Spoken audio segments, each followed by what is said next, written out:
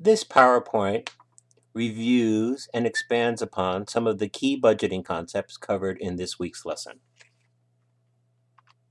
First, recall that a budget is both a financial plan and a legal document. As a financial plan, it specifies the amount of financial and related resources, including dollars, staffing, materials, allocated to individual activities, programs, and organizational units. As such, it expresses the decisions, priorities, and preferences of the governing body that adopted the budget. As a legal document, the budget establishes an absolute limit on the amount of financial resources that can be spent on particular activities, programs, or units. These legal limits are called appropriations. You should recall that we ran into the word appropriations in the first part of the course when we were recording the budget itself into the accounting system. Managers cannot exceed appropriations without going back to the governing body and requesting a revision of the budget. There are different formats for organizing a budget. That is, there are different ways in which the appropriations can be organized in the budget document itself. The first method is a line item budget. Under a line item budget, appropriations are organized by the type of expenditure or expense. For example, salaries, benefits, materials, rent, travel, fuel, etc. Under responsibility center budget, appropriations are organized by organizational unit, department, agency, or division.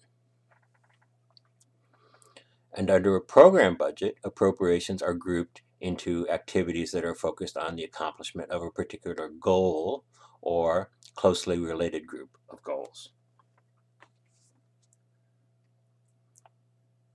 Looking at our fire department, if it were to adopt a line item budget, it might look something like this.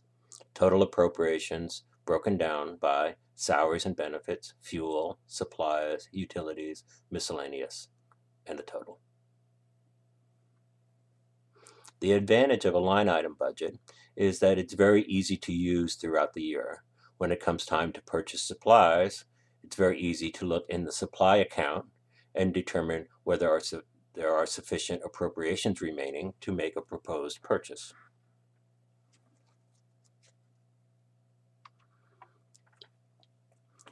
If our fire department was to use a responsibility center budget, its appropriations might be organized as shown, broken down by fire station and a separate appropriation line for headquarters. Advantage of responsibility center budgets is that it's very easy to pinpoint responsibility for managing a particular appropriation line.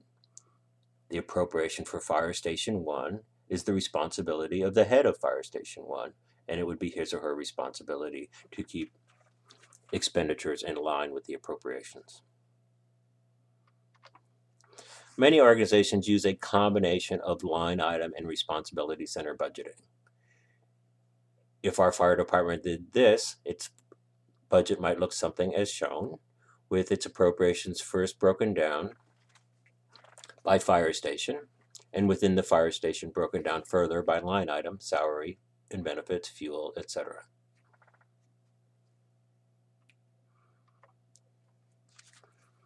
Program budgets are less common.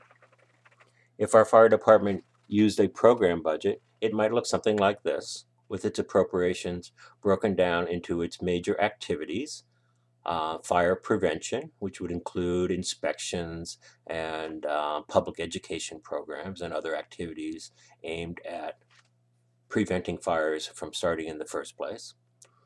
Fire suppression, which is actually responding to calls for actual fires as they occur.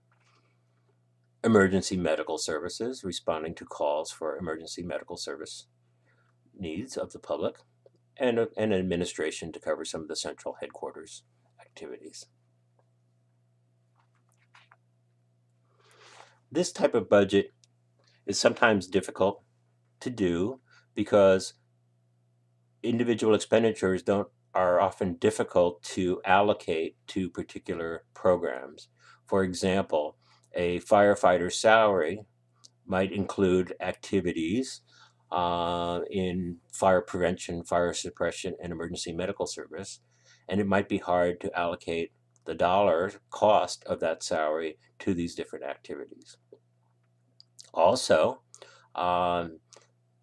there usually is not a specific manager responsible for each of these activities, and therefore it's harder to pinpoint responsibility for managing expenditures within these individual appropriation accounts.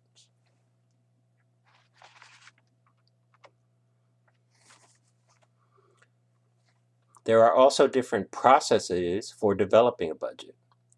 Process refers to the method the organization goes through to determine the appropriations amount to be included in each account in the budget.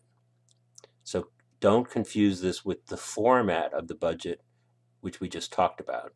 This is a process or a method or an approach or technique for actually determining what is the best number to have in each appropriation account. The first process is incremental budgeting.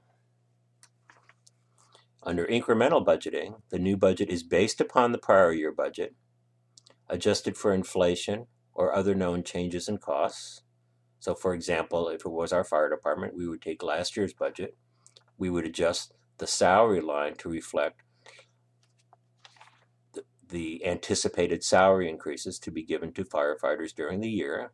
We might also adjust that line to include the salary costs associated with additional firefighters that we might be bringing online to staff a new fire station if that was to occur.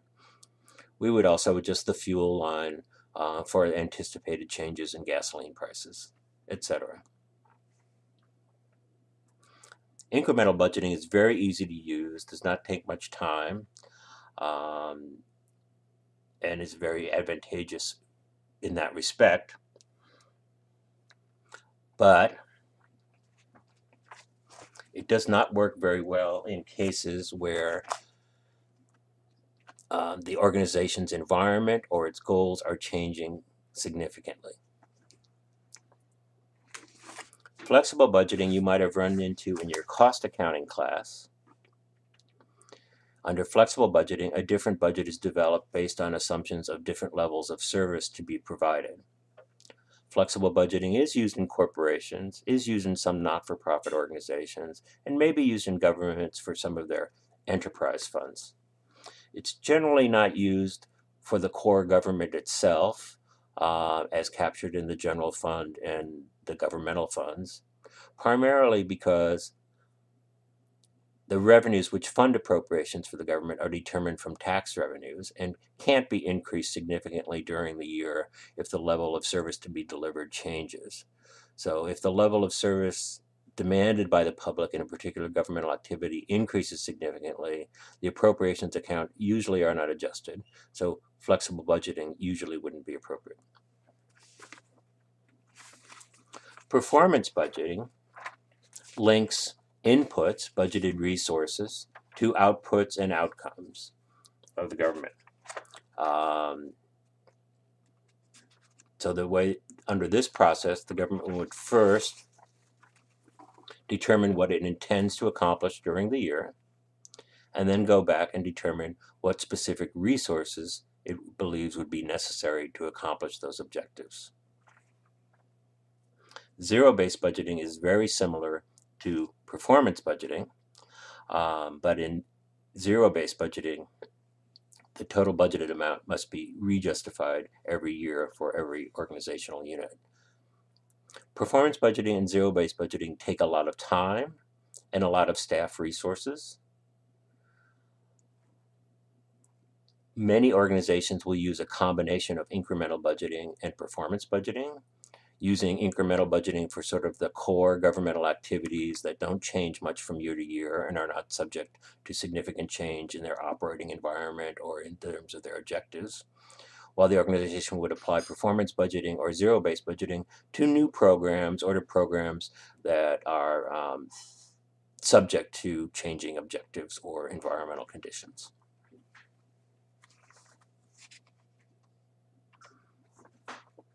When an organization uses performance budgeting or zero-based budgeting, it will usually include performance measures or indicators in its budget. Performance measures or indicators are quantitative expressions of the goals to be accomplished in the budget year.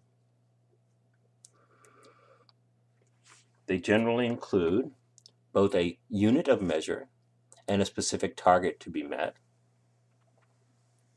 They're most easily interpreted if they're combined with not just a target for the budget year, but specific data on historical levels of performance for the same measure, or performance levels for a peer organization or a similar organization. And performance measures may include both financial and non-financial measures. And in fact, generally, most of them are non-financial in nature.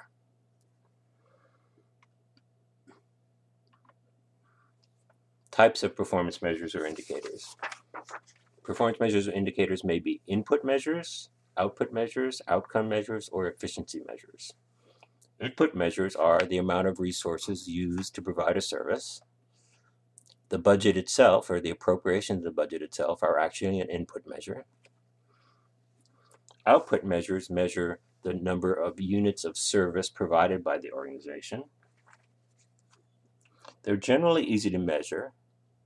Managers like to use output measures, but they don't always provide a good picture of whether the organization is accomplishing its objectives or not. Also, they can be easily manipulated by a manager and therefore may not be as reliable as one would hope. Outcome measures are important and can be superior to output measures. They focus on the results that the organization is seeking to accomplish, and they describe the impact that the organization is having on its clients, its environment, and the public. And they would include measures of public safety, public health, and most importantly, of the quality of service delivered to the public. Finally, efficiency measures. Efficiency measures represent the cost or resources used per unit of outcome or output.